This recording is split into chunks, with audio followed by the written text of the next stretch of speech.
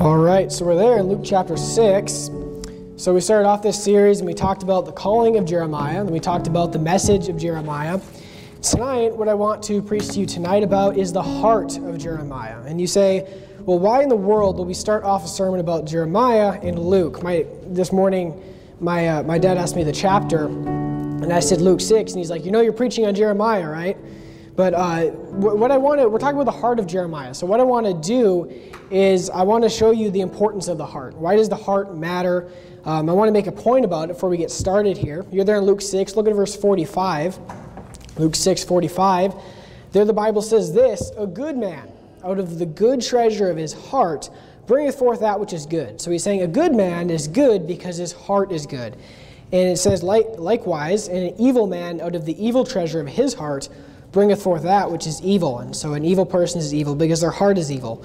For of the abundance of the heart his mouth speaketh. And you'll have to turn there, but Matthew 12:34 says, O generation of vipers, how can ye, being evil, speak good things? For of the abundance of the heart the mouth speaketh. So the idea is this. What's in your heart is going to be manifested. Obviously, only God can see the heart. Obviously, only God knows truly what's in someone's heart. But as far as we, as people, how we can tell what's in someone's heart is by their actions. What they do, what they don't do, how they portray themselves. Go ahead and turn to Jeremiah chapter 1. And now, we mainly apply this to bad people, right? Whether it's a bad person in our life or maybe someone who comes into church, we apply it to bad people, right? Like, what's in your heart will eventually come out of your mouth, and that's definitely true. And we apply that a lot to bad people. But remember, it also said, a good man out of the good treasure of his heart bringeth forth that which is good. So this goes both ways. It's not just applied to bad people. So good or bad, people's hearts are going to be, we can see what's in someone's heart by what they did and by their actions. So real quickly tonight, the sermon is 3 attributes or 3 windows we have into Jeremiah's heart that show us the type of heart he had. The three things that we can see by his life and how he lived his life and the things he did and said and didn't do. And we can see the type of heart that he had. And you say, well, how are we going to do that? Same way we tell if someone's bad, by looking at their actions, by the way that they portray themselves and the things that result of the things in their heart. So there in Jeremiah 1, let's just go ahead and start reading in verse number 1 for context. Verse number 1, the words of Jeremiah, the son of Hilkiah, the priests that were at Anathoth in the land of Benjamin. So Jeremiah was not a Benjamite, he was a Levite, he just lived in this area. To whom the word of the Lord came in the days of Josiah, the son of Ammon, king of Judah, in the 13th year of his reign. It came also in the days of Jehoiakim, the son of Josiah, king of Judah, unto the end of the 11th year of Zedekiah, the son of Josiah, king of Judah, unto the carrying away of Jerusalem captive in the 5th month. Then the word of the Lord came unto me, saying, Before I formed thee in the belly I knew thee, and before thou camest forth out of the womb I sanctified thee, and I ordained thee a prophet unto the nations. Then said I, Here am I, Lord, send me. That's not what he said. He said, Ah, Lord God, behold, I cannot speak, for I am a child. Jeremiah says, I can't do that. Turn to Exodus chapter 3. So did Jeremiah want to be a prophet? Initially, when God came to him and said, hey, I have this plan, and you're going to be a prophet, and you're going to speak before all these kings, Jeremiah did not want to do it. And because not everybody is like Elisha or Isaiah, where they just instantly stood up and wanted to serve God. Not everyone initially had that in them. You're there in Exodus chapter 3. Start reading in verse 1. It says, Now Moses, we're talking about Moses here. Now Moses kept the flock of Jethro, his father-in-law, the priest of Midian, and he led the flock to the backside of the desert and came to the mountain of God, even to Horeb. And the angel of the Lord appeared unto him in a flame of fire out of the midst of a bush. And he looked, and behold, the bush burned with fire, and the bush was not consumed. And Moses said, I will now turn aside and see this great sight, why the bush is not burnt. And when the Lord saw that he turned aside to see, God called unto him out of the midst of the bush, and said, Moses, Moses. And he said, Here am I.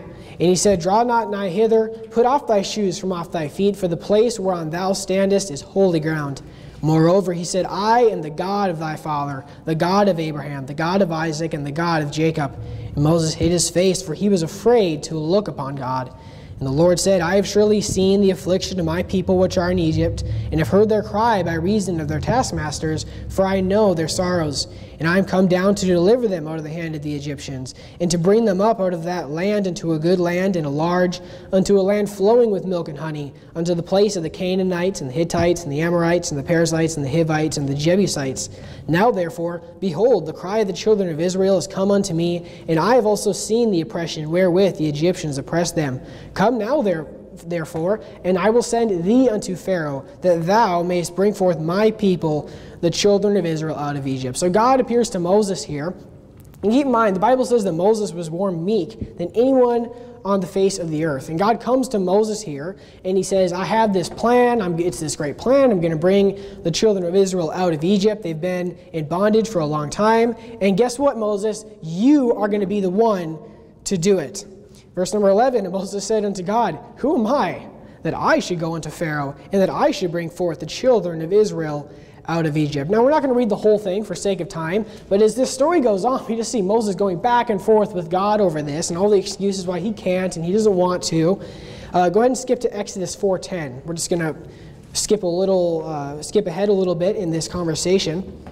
Exodus 4:10, and Moses said unto the Lord, O Lord, I am not eloquent, neither heretofore, nor since thou hast spoken unto thy servant, but I am slow of speech and of a slow tongue. And the Lord said unto him, Who hath made man's mouth? Or who maketh the dumb, or deaf, or the seeing, or the blind? Have not I the Lord? Now therefore go, and I will be with thy mouth, and teach thee what thou shalt say. So Moses did not want to go either, and notice he comes up with this excuse. And I'm not saying Moses didn't have a speaking problem, or this wasn't a real thing, but Moses says to God, he said, I'm not eloquent. I can't speak. I maybe stumble over his words or whatever it was. And God didn't say to him, oh, I'm sorry, I didn't know that. Let me find someone else. God almost laughs at him, you can see, and says, now therefore go. He's like, I'm the one who made your mouth. I'm the one who made the deaf and the blind. Jesus Christ, God in the flesh, would later come and heal the blind, heal the deaf, and heal those who couldn't speak. And God says go. Because here's the point. A lot of people don't want to serve God. Or a lot of people, when they see something in the Bible, they don't want to do that. And that's just human nature. And like I said, I'm not saying it's not harder for some people. But here's the thing. I hate to break it to you, but God doesn't care about the reasons that you can't do what he wants you to do. Now, God does care about you. And God promises to give you what you need. But he doesn't care. When God commands something in the Bible, he doesn't care. When we're living this life down here and God comes and says, hey, change of plans, I want you to do this, God doesn't care about how that's going to mess up our little thing we got going down here, right? Turn to Ezekiel 3. Ezekiel 3:10. Because look, God already promises to give you what you need, so why would he care about messing up your little plan for everything in addition to that he's blessed you with, right? God promises to give you food and shelter. Everything else above that is just what he has allowed you to have. Ezekiel 3:10. This is obviously God talking to Ezekiel. He says, Moreover, he said unto me, Son of man, all my words that I shall speak unto thee, receive in thine heart, and hear with thine ears, and go.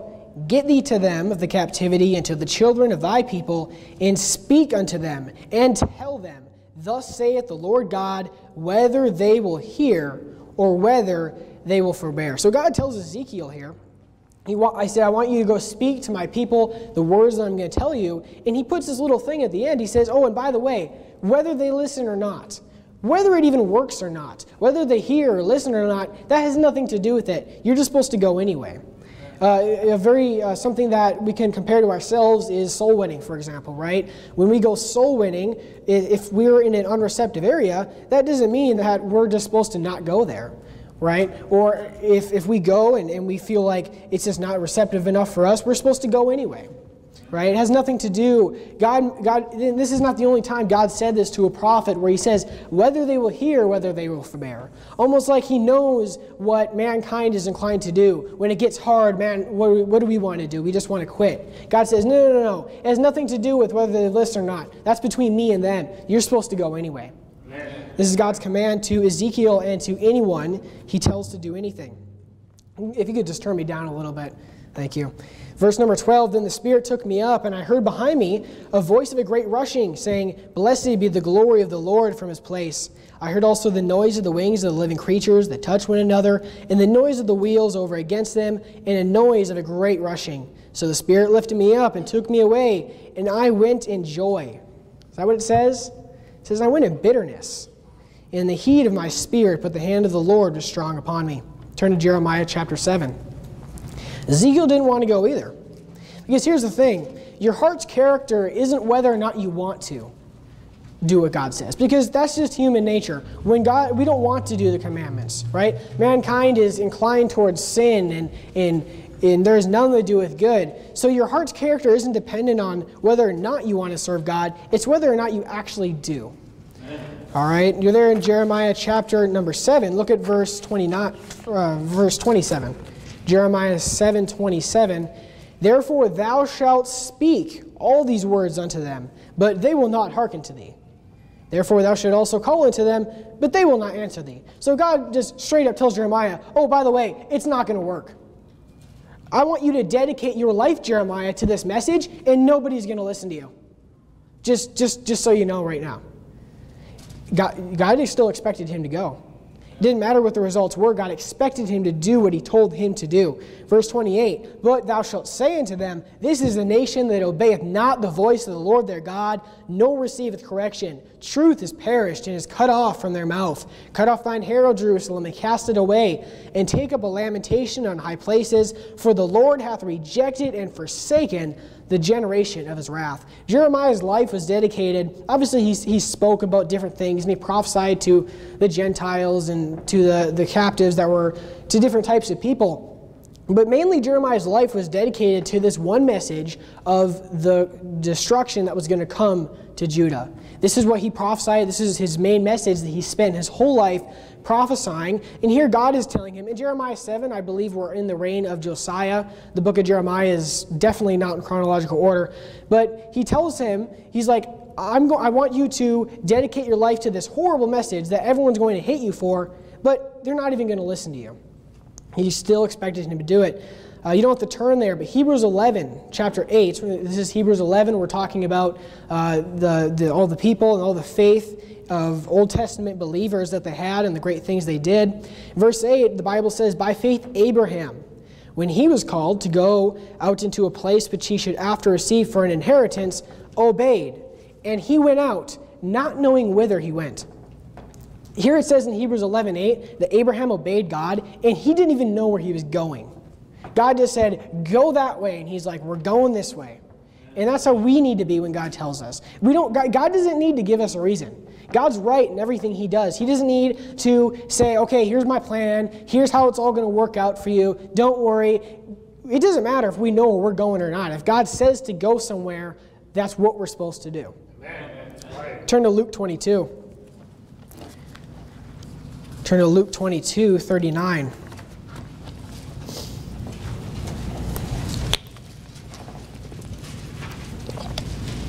And there in Luke 22:39, we're talking about the Lord Jesus Christ here. In the Garden of Gethsemane, it says in verse 39, And he came out and went, as he was wont, to the Mount of Olives, and his disciples also followed him. And when he was at the place, he said unto them, Pray that ye enter not into temptation. Verse 41, And he was withdrawn from them about a stone's cast, and kneeled down and prayed, saying, Father, if thou be willing, remove this cup from me. Nevertheless, not my will, but thine be done. And there appeared an angel unto him from heaven, strengthening him. Notice verse 44. And being in agony, he prayed more earnestly, and his sweat were, as it were, great drops of blood falling to the ground. Here, Jesus Christ is asking God the Father, do you think Jesus Christ wanted to pay for man's sin? Think about it. God creates man on this earth, and man messes up. And man becomes wicked and evil, so evil that at one point God had to destroy the entire earth because of man's sin and because how wicked they got. And but yet God for God so loved the world, right? God didn't want to see, because you see, God is just judgment, and God is a holy God, and God has to be a just judge. But God, as we heard this morning, God is also love. So God went and he paid for the sins of the world. But do you think he wanted to go be crucified for man's sin? Do you think he wanted to die and go to hell for 3 days to pay for man's sin because they just messed up, because they turned against God, because there is none that doeth good? He didn't want to do it, but you know what? He did it anyway. Right. Notice verse 42. He said, Father, if thou be willing, remove this cup from me. He says, God, whatever you want to do, if it's your will, please let me not go through this. But notice this, nevertheless, not my will, but thine be done. The reason everyone in this room is not going to die and go straight to hell is because there was someone who obeyed God's will even when he didn't want to, and that's Jesus Christ. So if you think this isn't important or this is just some minor thing, it's not. All right? It doesn't matter what God says to do. If God commands us to do something, he expects it to be done, and we're just supposed to obey. Now, there's nothing wrong with, as Jesus Christ did here, praying, God, if it's your will, maybe I pray that something else would work out. But if God clearly says to do something, we are to do it. I'll say it one more time. Your heart's character. You say, Jeremiah is not looking very good so far. Well, here's why this actually shows how great Jeremiah's heart was. Because your heart's character has nothing to do with whether or not you want to go. Your heart's character is whether or not you actually do. Turn to Mark 4. Mark 4:16. So first tonight, I said Jeremiah was faithful with God's will. Second tonight, Jeremiah was fervent with his mission. Jeremiah was fervent with his mission. You're there in Mark chapter 4. We'll start reading in verse 16. So Jesus Christ here is explaining the parable of the sower. He's explaining what everything is in that parable. He says in verse 16, and these are they, likewise, which are sown on stony ground, who, when they have heard the word, immediately receive it with gladness, and have no root in themselves, and so endure but for a time. Afterward, when affliction or persecution ariseth for the word's sake, immediately they are offended. And these are they which are sown among thorns, such as hear the word, and the cares of this world, and the deceitfulness of riches, and the lust of other things entering in, choke the word, and it becometh unfruitful. Turn to Jeremiah chapter 18.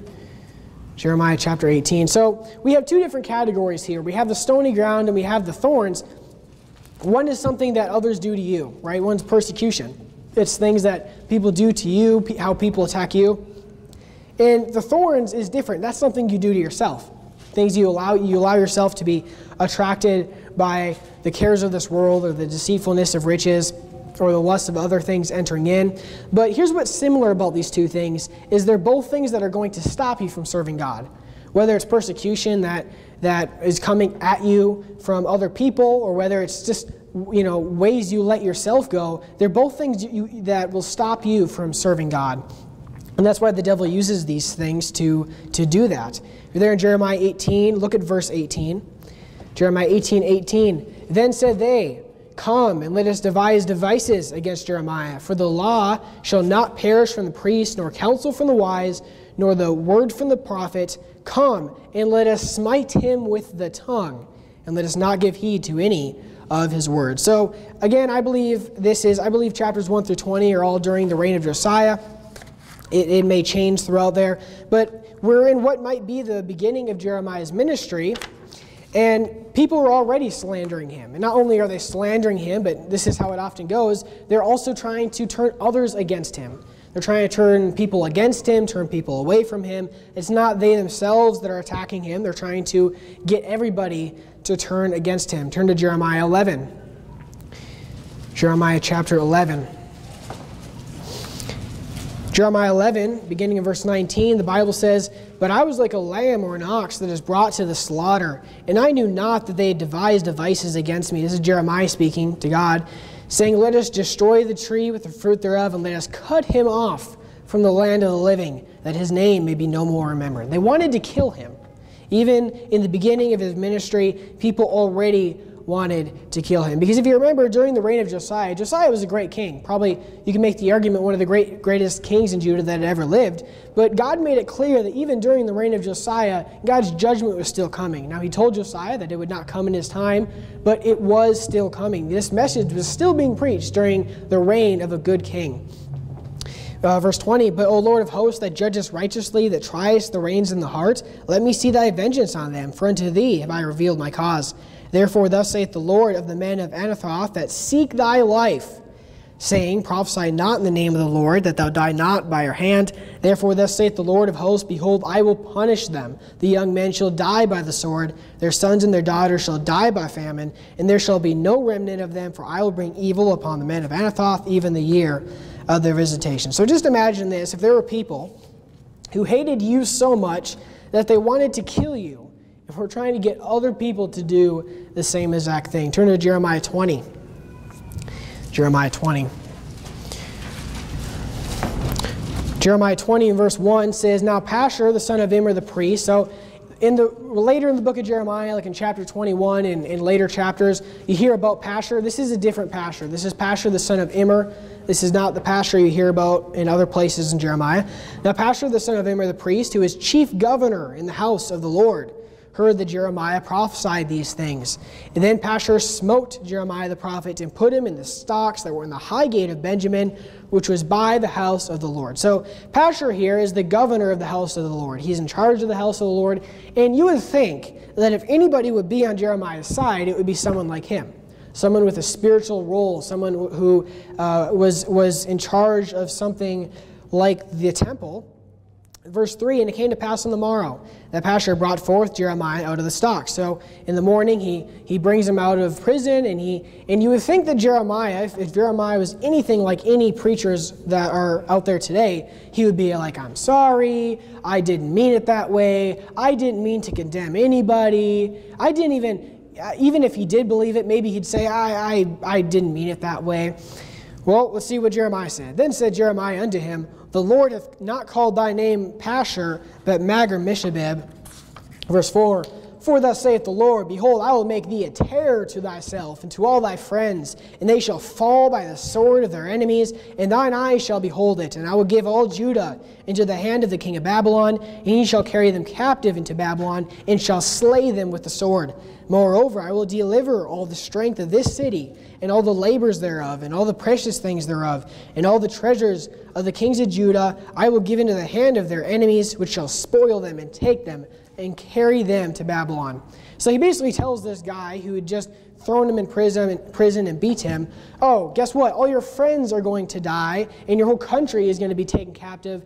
But he's not done. Verse 6, and thou, Pashur, and all that dwell in thine house shall go into captivity, and thou shalt come to Babylon, and there thou shalt die, and be buried there, thou and all thy friends to whom thou hast prophesied lies. So we have just the perfect response to persecution here. So you say, how was Jeremiah fervent in his mission? Jeremiah was fervent in his mission that every time he is persecuted, every time someone threatened his life, his response was always, thus saith the Lord God. Thus saith the Lord God. He never stopped. He kept going and going and going, even to the point where he's brought out of prison, and the first thing he says is, you're going to die, and all your friends are going to die, and you're all going to die. He doesn't even shut up until he's released from prison and then keep preaching the word of God. It's just, his response was always, thus saith the Lord God. Turn to Jeremiah chapter 36. Jeremiah chapter 36. So the context here is we're no longer in the reign of Josiah. We're fast forwarding to the reign of Jehoiakim. So the book of Jeremiah doesn't mention, we don't see anything that took place in the reign of Jehoahaz or Jehoiakim, probably because they both only reigned for 3 months. But so after Josiah reigned for 31 years. He died. Jehoahaz reigned for 3 months. And then Jehoiakim, who's mentioned a lot in the book of Jeremiah, then reigned, and this is taking place during the reign of Jehoiakim. Obviously, a horrible king. Every king after Josiah was a horrible king. Verse 23. So I just preached on this story, so we're not going to read the whole thing. But basically, God tells Jeremiah to write all the words that He's spoken to him in a book and go into the temple and to read all the words of the judgments. And so they bring it before the king. Some people tell the king about this. Verse 23, and it came to pass that when Jehudi had read 3 or 4 leaves, so they're reading this before the king, King Jehoiakim, cut it with a penknife and cast it into the fire that was on the hearth until all the roll was consumed in the fire that was on the hearse. So they literally take the word of God and they throw it and they burn it in the fire. You say, why would they do that? Yet they were not afraid. That's why. They did not fear the word of God. They didn't fear God, which is why they ultimately went into captivity. Nor rent their garments, neither the king nor any of his servants that heard all these words. So let's go ahead and skip to verse 27. So the king sends people to go try to take Jeremiah, probably to kill him. Story of his life. Verse 27, then the word of the Lord came to Jeremiah after that the king had burned the roll, and the words which Baruch wrote at the mouth of Jeremiah, saying, take thee again another roll, and write in it all the former words that were in the first roll, which Jehoiakim king of Judah hath burned. So he says, just do it all over again. Don't stop. Keep going. Skip to verse 32. Then took Jeremiah another roll, and gave it to Baruch the scribe, the son of Neriah, who wrote therein from the mouth of Jeremiah all the words of the book, which Jehoiakim king of Judah had burned in the fire. And there were added besides unto them many like words. So again, what made Jeremiah fervent with his message? It's the fact that he always kept going. Turn to Jeremiah 26. Jeremiah 26. I mean, the man just never stopped. He was, thus saith the Lord God, thus saith the Lord God, thus saith the Lord God. We're there in Jeremiah chapter 26. We're still in the reign of Jehoiakim. Verse number 7. Jeremiah 26, verse 7. The Bible says this, so the priests and the prophets and all the people heard Jeremiah speaking these words in the house of the Lord. Now it came to pass, when Jeremiah had made an end of speaking all that the Lord had commanded him to speak unto all the people, that the priests and all the prophets and all the people took him, saying, thou shalt surely die. Why hast thou prophesied in the name of the Lord, saying, this house shall be like Shiloh, and this city shall be desolate without an inhabitant? And all the people were gathered against Jeremiah in the house of the Lord. When the princes of Judah heard these things, then they came up from the king's house into the house of the Lord, and sat down in the entry of the new gate of the Lord's house. Then spake the priests and the prophets unto the princes and to all the people, saying, this man is worthy to die, for he hath prophesied against this city, as ye have heard with your ears. Then spake Jeremiah unto all the princes and unto all the people, saying, I'm sorry, it was just a big mistake. The Lord sent me to prophesy against this house and against this city all the words that ye have heard. No apology from Jeremiah. Verse 13, now therefore amend your ways and your doings, and obey the voice of the Lord your God, and the Lord will repent him of the evil that he hath pronounced against you. As for me, behold, I am in your hand. Do with me as seemeth good and meet unto you. But know ye for certain, that if ye put me to death, ye shall surely bring innocent blood upon yourselves, and upon this city, and upon the inhabitants thereof, for of a truth the Lord has sent me unto you to speak all these words in your ears. Here again, he could be seconds away from dying. And what could be his last words, he's saying, no, God told me to say this, and I'm going to say it. You can do whatever you want to me.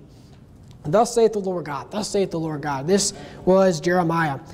In verse 24, nevertheless, the hand of Ahikam, the son of Shaphan, was with Jeremiah, that they should not give him into the hand of the people to put him to death. And of course, God takes care of Jeremiah. And this isn't what I'm preaching on, but this name right here, Ahikam, the son of Shaphan, I just noticed this when I was writing the sermon. It's a good reminder on when you're reading through random names in the Bible, you should pay attention to them. You should look into it a little more, because there can be a lot more than just another random name. For example, this man, Ahikam, the son of Shaphan, years and years and years and years before, during the reign of Josiah, he was actually one of the priests that was helping Josiah carry out his revival. And later in Jeremiah, we hear about Gedaliah, the governor, who the king of Babylon set up to rule after the captivity. Gedaliah was actually Ahikam's son. So it's just interesting. Random names in the Bible, actually, a lot of them have a lot of significance. But anyway, God takes care of Jeremiah. But the idea is that he never stopped. Turn to Jeremiah 37. Jeremiah chapter 37.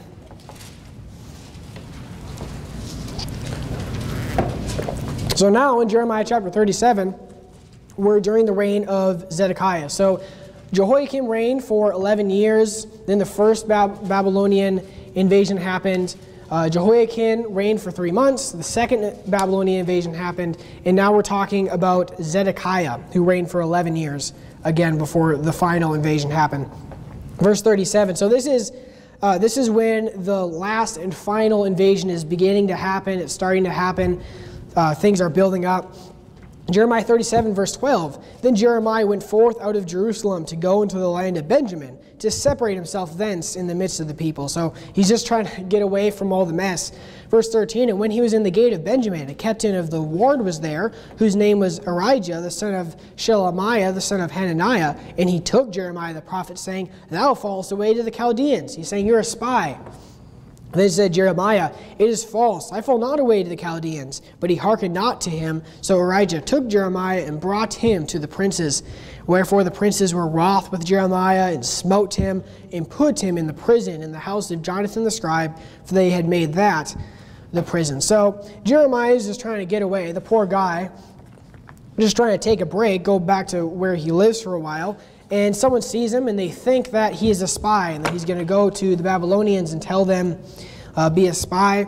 And so he's falsely accused, and they take him, because they're just looking for him, for dirt on Jeremiah, I'm sure. They're looking for a reason to throw him in prison. Verse 17, Then Zedekiah the king sent. So Zedekiah was never really against Jeremiah personally. He didn't like everything he said, but he was just a weak leader, and he kind of just bent to anything anyone asked him to do. Then Zedekiah the king sent and took him out. And the king asked him secretly in his house and said, Is there any word from the Lord? And Jeremiah said, There is. For, said he, Thou shalt be delivered into the hand of the king of Babylon. So even when he's brought out of the prison by the king and someone who's not even really against Jeremiah, and you would think this is his chance to try to appeal to King Zedekiah and hey, can you get me out of here? But the first thing he says is, Thus saith the Lord God, you're gonna be delivered. You're gonna lose. Just letting you know. Verse 18, Moreover, Jeremiah said unto King Zedekiah, What have I offended against thee, or against thy servants, or against this people, that ye have put me in prison? Where are now your prophets which prophesied unto you, saying, The king of Babylon shall not come against you, nor against this land? So he's kind of saying, I told you so. Verse 20, Now therefore hear now, I pray thee, O Lord the king, let my supplication, I pray thee, be accepted before thee, that thou cause me not to return to the house of Jonathan the scribe, lest I die there. Then Zedekiah the king commanded they should commit Jeremiah into the court of the prison, and that they should give him daily a piece of bread out of the baker's street, until all the bread in the city were spent. Thus Jeremiah remained in the court of the prison. So he's brought out of prison again, and he's still preaching. Go to look at chapter 38. Chapter 38, verse number 1. The story goes on. Then Shephatiah the son of Matan, and Gedaliah the son of Pashur, and Jukal the son of Shemaliah, and Pashur the son of Malchiah, again, these are different Pashurs, heard the words that Jeremiah had spoken unto the people, saying, Thus saith the Lord, He that remaineth in this city shall die by the sword, by the famine, and the pestilence, but he that goeth forth to the Chaldeans shall live, for he shall have his life for a prey, and shall live. Therefore, thus saith the Lord, This city shall surely be given into the hand of the king of Babylon's army, which shall take it. Therefore the princes said unto the king, We beseech thee, let this man be put to death. For thus he weakeneth the hands of the men of war that remain in the city, and the hands of all the people, in speaking such words unto them. For this man seeketh not the welfare of this people, but the hurt. And by the way, just as a note, isn't that what people want to say of us? When we have hard preaching and we preach what the Bible says about sin and how to get right in your life, what do people say? Oh, you just hate people. You just like to just hate people and just preach destruction and this horrible message upon people.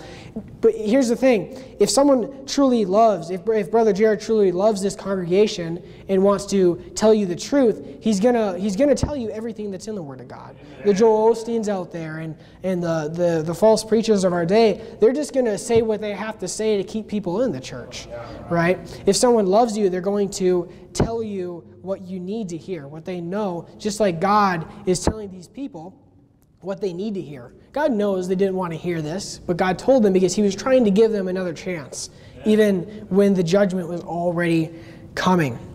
Verse number 5, Then Zedekiah the king said, Behold, he is in your hand, for the king is not he that can do anything against you. So he's like, do whatever you want. Then took they Jeremiah and cast him into the dungeon of Malchiah the son of Hamelech, that was in the court of the prison. And they let down Jeremiah with cords, and in the dungeon there was no water, but mire. So Jeremiah sunk in the mire. So he's in this dungeon where there's no food, there's no water. He's accused again. Zedekiah betrays him. and he's in this horrible place. Jeremiah chapter 38, verse number 7. Now when Amalek the Ethiopian, one of the eunuchs which was in the king's house, heard that they had put Jeremiah in the dungeon, the king then sitting in the gate of Benjamin, Ebed-melech went forth out of the king's house and spake unto the king, saying, My lord the king, these men have done evil in all that they have done to Jeremiah the prophet, whom they have cast into the dungeon, and he is like to die for hunger in the place where he is, for there is no more bread in the city. Then the king commanded Ebed-melech the Ethiopian, saying, Take from thence 30 men with thee, and take up Jeremiah the prophet out of the dungeon before he dies. So he's like, okay, whatever. Do whatever you want. Seems like a real strong leader here. Verse number 11, So Ebed-melech took the men with him, and went into the house of the king under the treasury, and took thence old cast clouts and rotten rags, and let them down by cords into the dungeon to Jeremiah. So this man is interceding for Jeremiah, and he goes to the king, and he's saying Jeremiah's going to die. He hasn't done anything wrong, and he intercedes for Jeremiah to the king, and the king says, all right, you can let him out. Verse 12, And Ebed-melech the Ethiopian said unto Jeremiah, Put now these old cast clouts and rotten rags under thine armholes under the cords. And Jeremiah did so. And they drew up Jeremiah with cords, and took him up out of the dungeon, and Jeremiah remained in the court of the prison. Then Zedekiah the king sent, and took Jeremiah the prophet unto him into the third entry that is in the house of the Lord. And the king said unto Jeremiah, I will ask thee a thing. Hide nothing from me. So he just betrayed the man to the point where he almost starved to death. This is the second time that Jeremiah has almost died because of King Zedekiah. And now, while someone else convinces the king to bring him out, and he's like, hey, I want your help. He has the gall to ask this guy for help. And then Jeremiah said unto Zedekiah, If I declared unto thee, wilt thou not surely put me to death? And if I give thee counsel, wilt thou not hearken unto me? So Zedekiah the king sware secretly unto Jeremiah, saying, As the Lord liveth, that made us this soul, I will not put thee to death, neither will I give thee into the hand of these men that seek thy life. Verse 17, Then said Jeremiah unto Zedekiah, Thus saith the Lord, the God of hosts. He just doesn't stop. It's just he keeps going and going and going. To the point where on numerous occasions he almost dies, and with what could be his last words, it's, here's what God says, here's what God says, here's what God said. Turn to Jeremiah 42. Jeremiah 42. So Jeremiah stays here until the final invasion happens, until the judgment that he has been preaching about his whole life happens. And then basically what happens is the king of, the captain of the guard of the king of Babylon takes Jeremiah, and he says, you can go wherever you want. You can go into Judah, or you can come to Babylon. We'll take care of you. And he shows Jeremiah a lot of mercy. And Jeremiah has the choice of going into Judah or just living, retiring from his horrible life in Babylon, but still he decides to go back with his people into Judah. And then we have the story of the governor, and that's a whole other story. But verse 42, so there's a remnant left in Judah.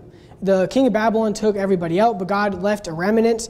Verse number 1, Jeremiah 42:1, Then all the captains of the forces, and Johanan, the son of Kareah, and Jezaniah, the son of Hoshea, and all the people, from the least even unto the greatest, came near and said unto Jeremiah the prophet, Let we beseech thee, our supplication be accepted before thee, and pray for us unto the Lord thy God, even for all this remnant. For we are left but a few of many, as thine eyes do behold us, that the Lord thy God may show us the way wherein we may walk, and the thing that we may do. So they come before him, they're all humble, and they're like, God brought this judgment upon us. Just ask God what he wants us to do, and we'll do it. Just go and pray to God, and we'll just tell us what God wants from us at this point.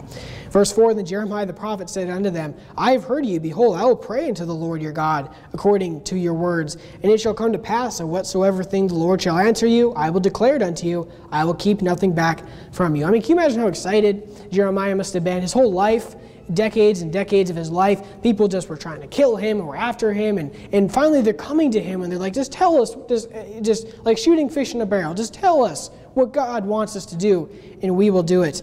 Then they said to Jeremiah, the Lord be a true and faithful witness between us, if we do not even according to all things for which the Lord thy God shall send thee to us. Whether it be good or whether it be evil, we will obey the voice of the Lord our God, to whom we send thee, that it may be well with us when we obey the voice of the Lord our God. So they ask him to ask God what he wants them to do. And we're not going to read the whole thing, but basically the one thing that God tells this remnant, it's a very clear message: don't go into Egypt.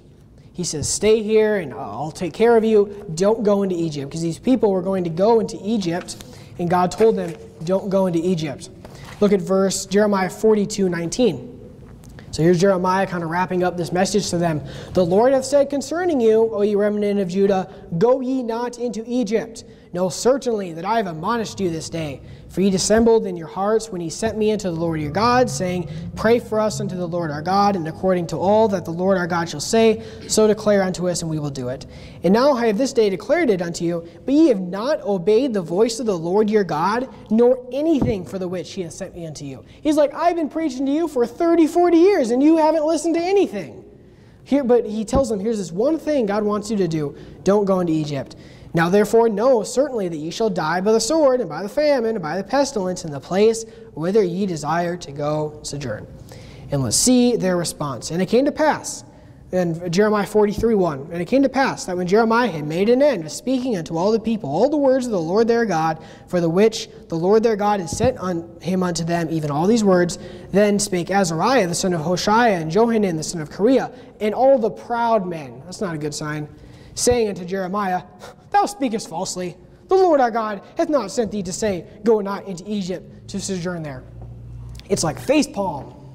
Like, are you kidding me? They finally, you think this would be the most humble point they were ever at, and they come to Jeremiah and they say, whether it's good or bad, we'll hearken unto you. What does God want us to do? And he's like, just don't go into Egypt, just stay here. And they're like, no, you're lying. Verse 5. But Johanan the son of Kareah and all the captains of the forces took all the remnant of Judah that were returned from all nations, whither they had been, to dwell in the land of Judah. So they went into Egypt, and he took all the remnant with him. They took all the people left with him, and here's who they took. Even men and women and children and the king's daughters, and every person that Nebuzaradan, the captain of the guard, had left with Gedaliah the son of Ahikam, the son of Shaphan, and Jeremiah the prophet, and Barak the son of Neriah. So they kidnap Jeremiah and they take him to Egypt with them. And then but you say, what happens next? Verse 7, so they came into the land of Egypt, for they obeyed not the voice of the Lord. Thus came they even to Taphanes. So they go into Egypt, they kidnap Jeremiah and take him with them. Can you imagine how devastating the man's life has been? You know, Jeremiah's life never had that inspirational, they shall mount up on wings as eagles moment. It never had that. You know, obviously Jeremiah is going to have some amazing rewards in heaven, but his life on this earth he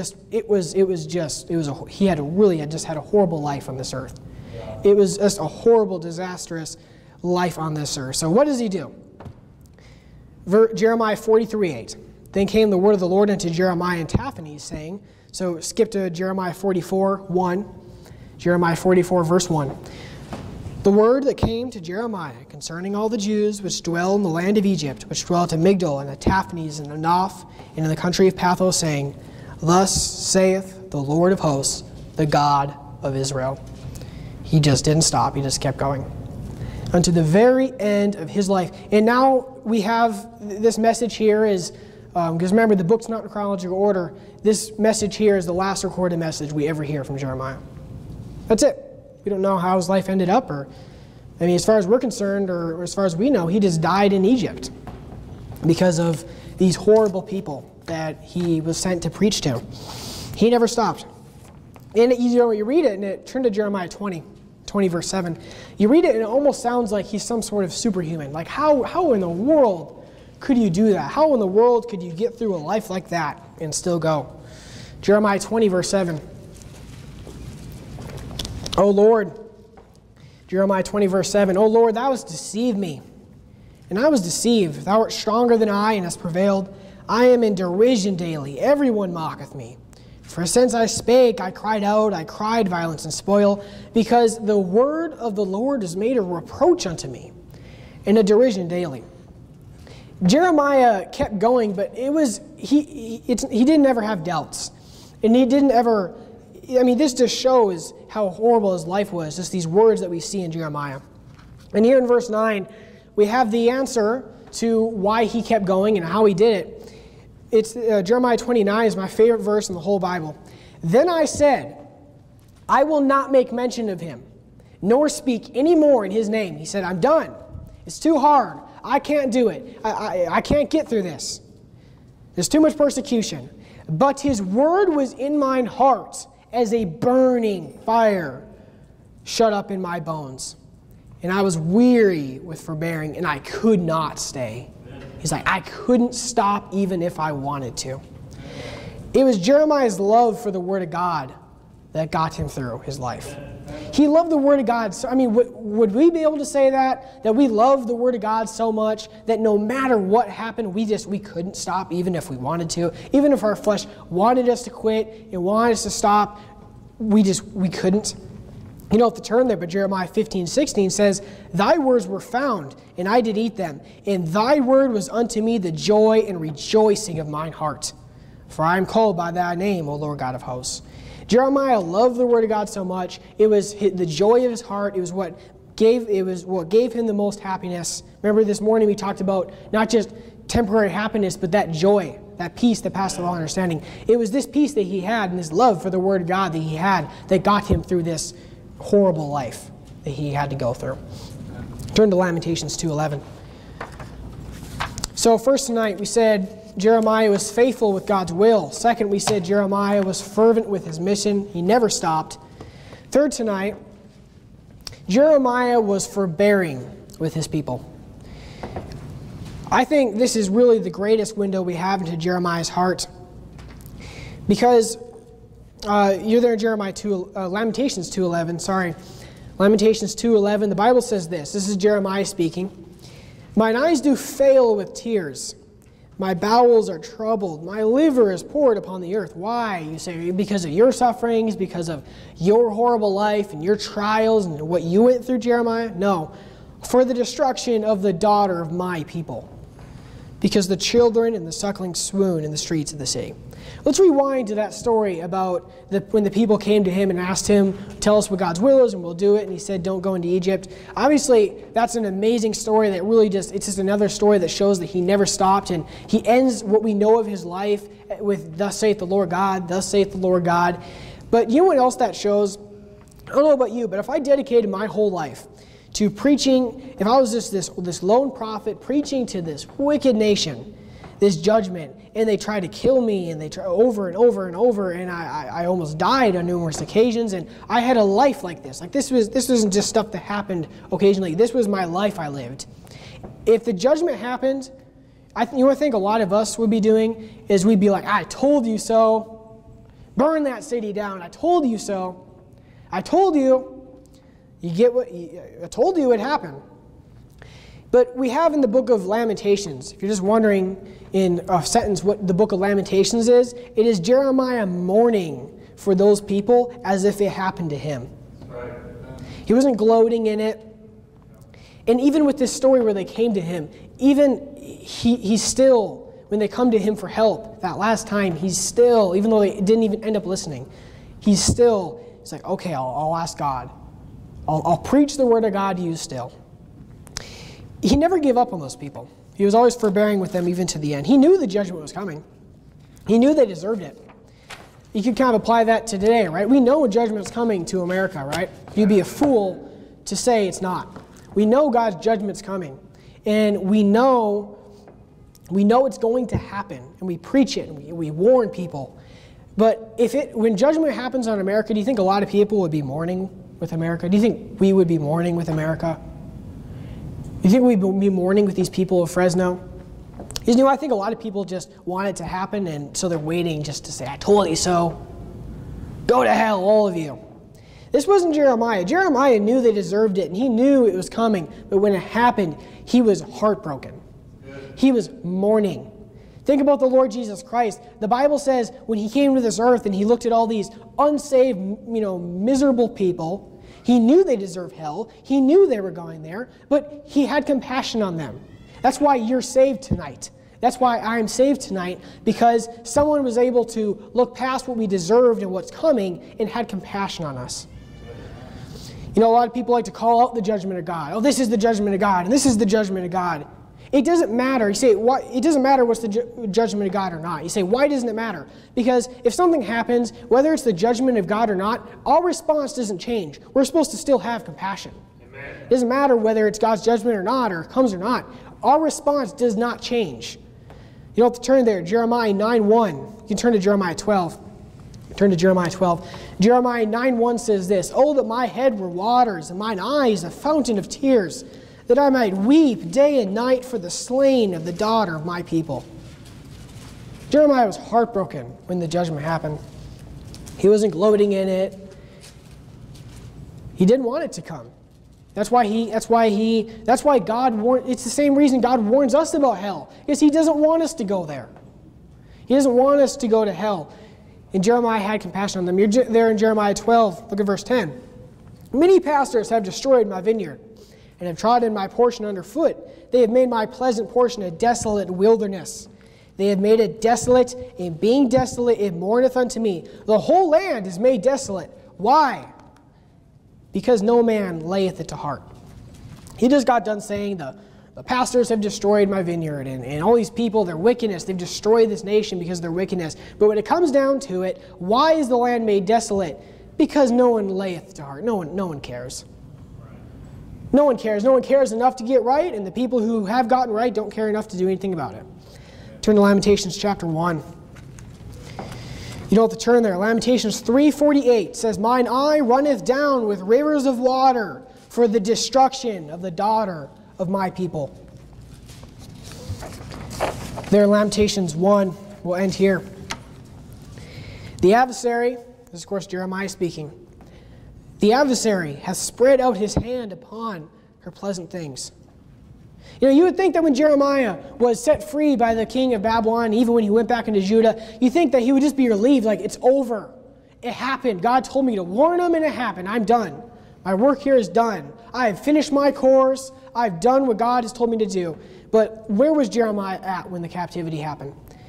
Let's keep reading. "For she hath seen that the heathen entered into her sanctuary, whom thou didst command that they should not enter into thy congregation. All her people sigh. They seek bread. They have given their pleasant things for me to relieve the soul. See, O Lord, and consider, for I am become vile. Is it nothing to you, all ye that pass by? Behold, and see if there be any sorrow like unto my sorrow, which is done unto me, wherewith the Lord hath afflicted me in the day of his fierce anger." Nobody cared. And that's why the land was destroyed. Look, judgment's coming to America, is it not? But maybe if God looked down and instead of seeing a bunch of people who were just waiting for it to come and want it to come and want everyone just to go to hell and for the whole nation just to burn down, we're just waiting for that. Like Jonah, when Jonah just wanted Nineveh to be destroyed, there's a lot of people like that today who just want America to be destroyed. Does America deserve the coming judgment? Yes. But should we be mourning with them? Should we just want it to happen? No. We should be doing what we can to try to get God to intercede and say, you know what, maybe I'll just wait a little bit. Let these people get some more people saved. Let them try to turn more people back to God. Maybe I'll just let them try to prolong it just a little longer. If you remember at Josiah's reign, he followed some of the worst kings that had ever reigned. And God told Josiah, he said, the judgment's coming either way. It is coming. But because of what you've done, I'm going to prolong it a little longer. It won't happen in your life. It's still coming. But because of your actions, I'm going to prolong it a little longer. And like I said, that's the book of Lamentations. It's a prophet who lived a miserable life. And yet his heart was, he never, ever gave up on those people who were really the reason for that horrible life. And I wonder what happened in America today. Obviously, the judgment's coming either way, don't get me wrong. But I wonder what would happen in Fresno here if we cared enough to instead of just throwing up our hands and say, it's coming anyway, the whole country, the whole city can go to hell, California can just go to hell. I wonder if God would prolong it just a little longer if we actually had a little bit of compassion. Because if God prolonged the judgment of America one day, that's more souls that would be saved. We should be on our knees begging God. God, just wait, just a little longer, just a little longer, just a little longer. Just another Saturday to go out and win more people to Christ. Just another Saturday. We hear a sermon like this and having compassion, and maybe for the next Saturday or two, we're like, yeah, we need to have compassion, on people. But Jeremiah kept that mentality his whole life. And that's what we need to do. If we want God to allow us just to fulfill our mission of winning more people to Christ and leading more people to Christ just a little longer, we need to be like Jeremiah. We're faithful with his will, where we're fervent with our mission, whatever happens, and where we are forbearing with these people, even though we know the judgment is coming. Let's go ahead and bow our heads and have a word of prayer.